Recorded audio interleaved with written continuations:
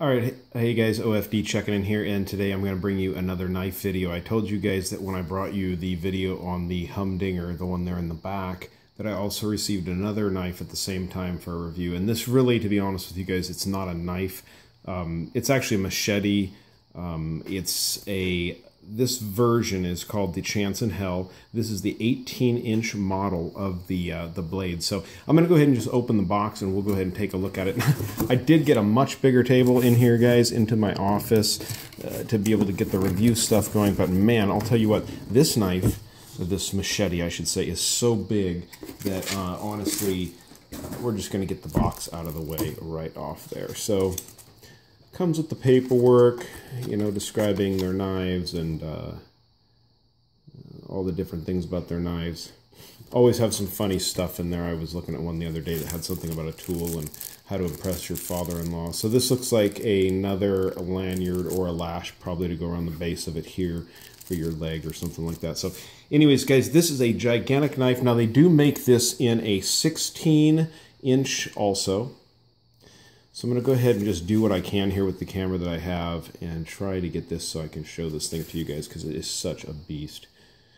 So this is a polypropylene overmold thermoplastic rubber handle on here, and it has this kind of football texture to it, as you guys can see as I bring it up here closer.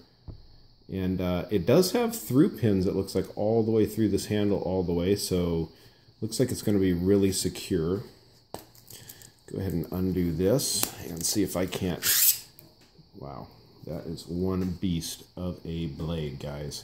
So I actually occasionally will use a machete for work stuff, and actually mostly I'll actually, believe it or not, I think my neighbors think I'm nuts, but I use a machete quite a bit in the yard work. Really easy to just kind of take limbs apart and stuff like that when you have a good sharp machete, if you know how to use it. And use it effectively, and if you know where the sweet spot on a blade is.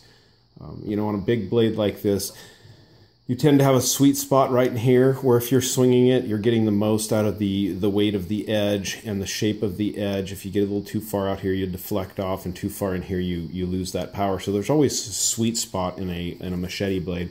Currently, the style of blade I've been using is a sax machete. I've never actually used something like this. Really almost hard to give you guys a representation of the size of this thing, but 18-inch blade here. So I'll show you guys, just kind of, I'll grab the Humdinger up here and set it next to it. This knife here that I showed the other day has a 6-inch blade, so just to give you guys some size representation of the size of this machete, it is a real beast. So these things will set you back. I went to the CRKT website. These are about $80. Pretty expensive for a machete. I mean, I'll be honest with you guys, one of my favorite brands out there is Cold Steel, and I picked up one of their sax machetes for, man, I think it was right around $20, and guys, I've used that for years. Works really good. Now, it does not have nearly the style handle this has.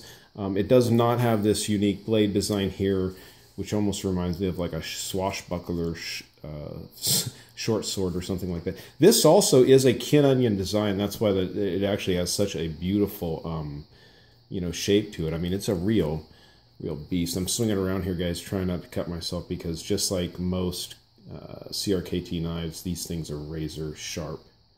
So maybe what I'll try to do is get a field test done with this knife, actually get it out in the field and try to chop some things with it, just so that you guys can get, you know, a visual on how big the knife is and what kind of work you can do with it.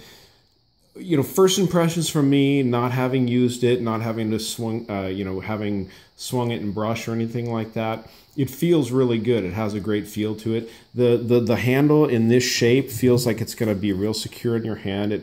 One thing with machetes is when you're swinging them and you're hitting brush, you because of the thinness of the blades, you can tend to get deflection. And when you get that deflection, if you have a rounder, cheaper handle design on a knife, it'll twist in your hand and move in your hand. This feels like it'll kind of not have that issue just because of the shape of it.